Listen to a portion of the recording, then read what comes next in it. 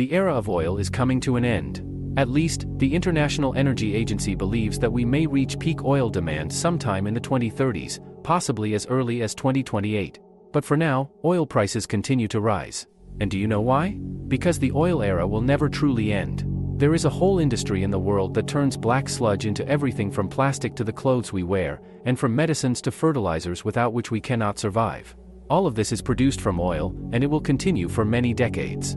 Meanwhile, the world is persistently trying to wean itself off the oil addiction. The EU and Japan have pledged that by 2035, all new car sales will be electric, and the two world superpowers, America and China, are spending hundreds of billions of dollars on national renewable energy projects. And this makes sense. You don't need to be a financial analyst to understand that in a couple of decades, we will likely be using less oil than we do now. Simply because oil is not an unlimited resource, and many countries are trying to prepare for this in some way. Now, if this is good news for some, it is a nightmare, or at least a serious challenge, for the Crown Prince of Saudi Arabia. Why? Because Saudi Arabia is not just the holy places of the desert and mosques. It is a country with a lot of oil, an indecent amount, to be honest. Saudi Arabia holds almost 1/5 of all proven oil reserves in the world. Unlike Venezuela, which actually has the largest reserves, Saudi oil is cheap and accessible. The Saudis own the world's largest oil fields, Ghawar and Safaniya, and Ghawar alone is 174 miles long, 328 feet deep, and provides about 50% of the country's total oil production. This makes the country the second largest oil producer and the largest oil exporter in the world.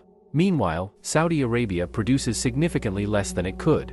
Throughout 2020, Saudi Arabia actually cut oil production to raise prices. But by 2022, after reducing production, facing logistical problems, and the conflict in Ukraine, the state oil company reported a staggering profit of $161 billion.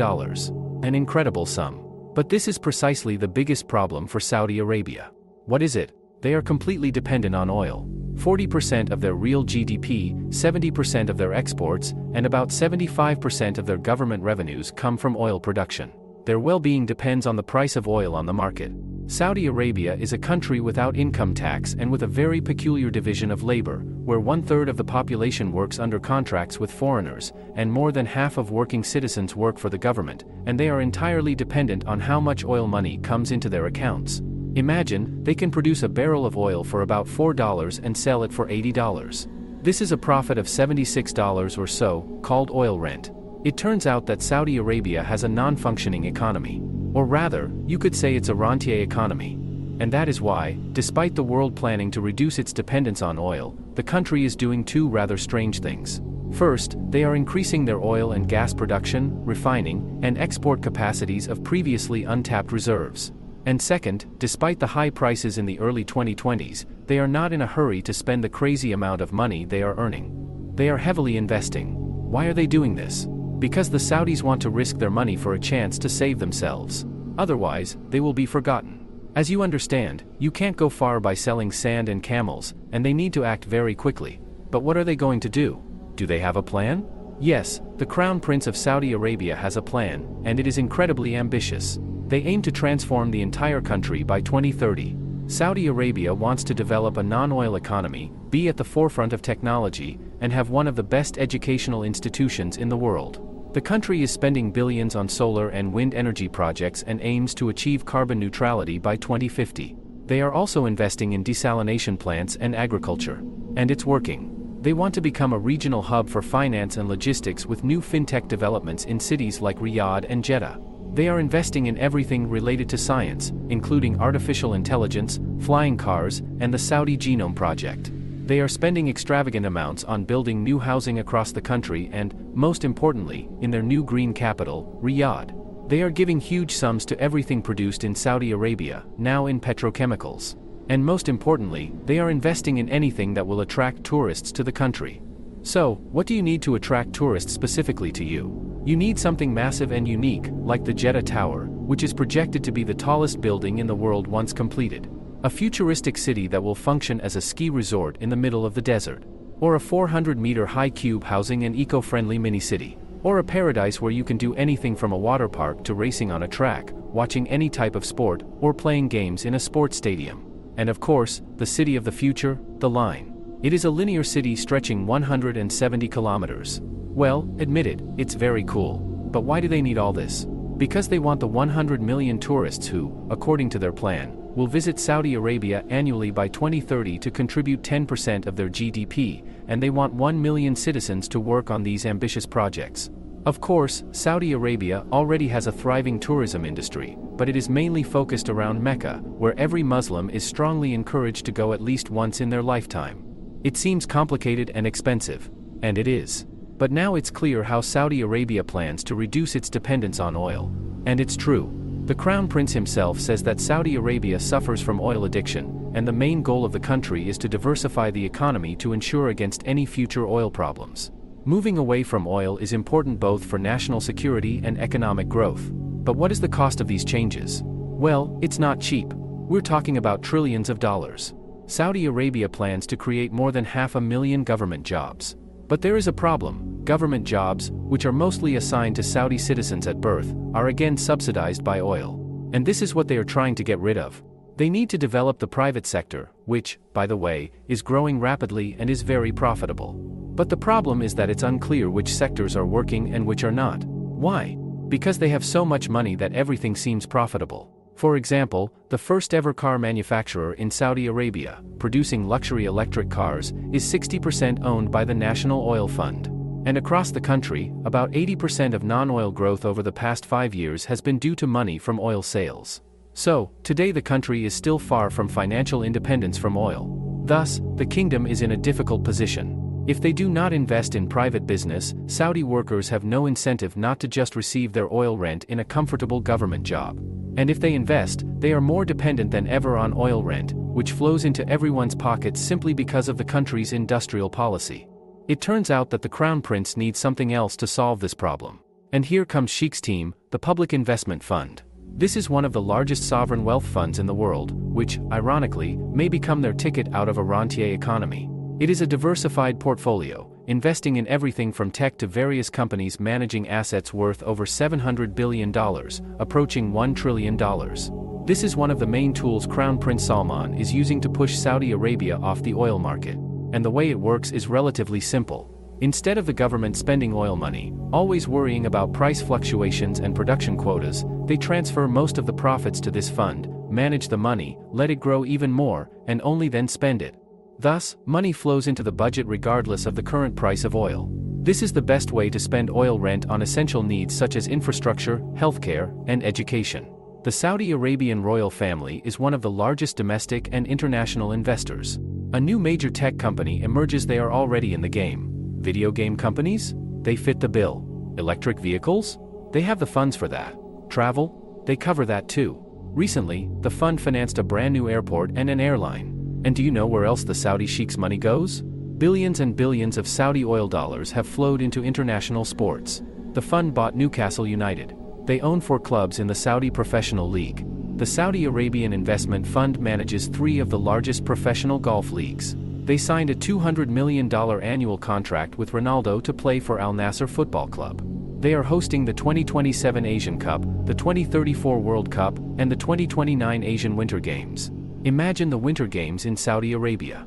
Crazy. They have also invested heavily in international tennis, boxing, cricket, MMA, motorsports, and horse racing. Why are they doing this? Maybe to instill a love of sports in the population? No, of course not. It's unlikely you can make an audience love a particular sport, especially if it lacks cultural roots. There's another reason. If sports investments increase the country's GDP by 1%, they will invest in sports. The same goes for other massive, crazy projects they plan. They must be funded by the Public Investment Fund, or they will never be built. They are spending all this money to attract tens of millions of tourists who will come and spend tens of billions of dollars in the country. But what's the point of these insane investments? What will building a giant cube or buying Ronaldo achieve? It's a strange strategy for economic development, isn't it? No. One reason is branding. Brand power is important for both companies and countries. And today, Saudi Arabia doesn't have the best reputation in the world. Here's what most people think of Saudi Arabia. It's a country with a lot of oil, but it's certainly not a must-visit place like Paris or Rome. So, if branding didn't matter for countries, why would millions of people who have never been to Canada immediately move there if given the chance? Because Canada has built a brand of being a relatively safe, open, and wealthy country. and it doesn't matter whether that's true or not. It's the brand they sell to the world, and it works. If Saudi Arabia can sell its brand as a top luxury and innovation destination, it can impact their ability to do business with foreigners, attract them, and make everyone remember the name Saudi Arabia. Another reason, their traditional way of life is being disrupted. In an unstable economy, most Saudi citizens were either directly paid from oil extraction or benefited from the development of subsidies and social benefits that oil brought. For this, the royal family gained absolute control over politics, social customs, and much of the economy. But now, with the government openly stating it wants to move away from oil dependence, what happens to this social contract? They are simply creating a new one. Either through rent paid to the government by large sports enterprises or through the brand name and scale of new developments. Look, most Saudis are quite young. 2/3 of the citizens are under 35 years old. The drive to become a global center for sports, luxury, tourism, or video games is clearly aimed at a young audience looking for vibrant experiences in life. If they can find them without leaving their own country, that's cool. And strict laws are gradually being relaxed. Women can now drive. Cinemas are now open to the public, music can be played loudly in public places, and even alcohol can now be sold. Well, not to everyone, only diplomats and non-Muslims. Here's the key to a successful economy in any state: an educated population and a highly skilled workforce. This is another issue for Saudi Arabia. Saudi citizens find easy jobs in the public sector and lead carefree lives with their wealth. The average Saudi earns about as much as the average Canadian but is less educated than the average citizen of Gabon.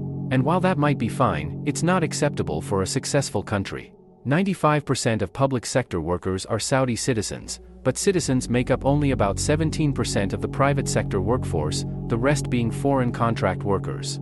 This is why Saudi Arabia's demographics are so male-dominated. This group makes up the bulk of the country's workforce, so the desire to create a new Saudi Arabia is not just about building a brand, it's about getting its citizens to work in highly skilled areas. But will they really be able to develop skills by pouring endless money into certain industries and praying they create something innovative? That remains a big question. Saudi Arabia needs some measures to determine and understand how well Saudi artificial intelligence, Saudi electric vehicles, or Saudi petrochemicals can perform without government assistance. Their consumption between the public and private sectors is already about 3 times the global average. With their current employment structure, it would be very difficult to start taxing individuals as the main form of government revenue. So, to move away from a lifestyle, let's call it what it is, of wealthy idleness by 2030, or more likely sometime after 2030, it will require sacrifices from the citizens. Let's say, they will have to step out of their comfort zone. But the kingdom is not eager for this at all. It clearly remembers the wave of uprisings that swept through Arab states in the early 2010s, toppling 4 governments in the process. However, if Saudi Arabia can become a highly skilled country with high labor productivity, this program will fully pay off. They might even become one of the first economies to escape the oil curse. And generally, an open society and the construction of large-scale projects are cool, but economies are built by people, not buildings. Whether Saudi Arabia will manage to avoid dependence on oil rent remains unclear, but all we can do is watch and see what they ultimately achieve. Friends, if you like what we do and want to support us, please like and subscribe to our channel. We would really appreciate it. See you next time.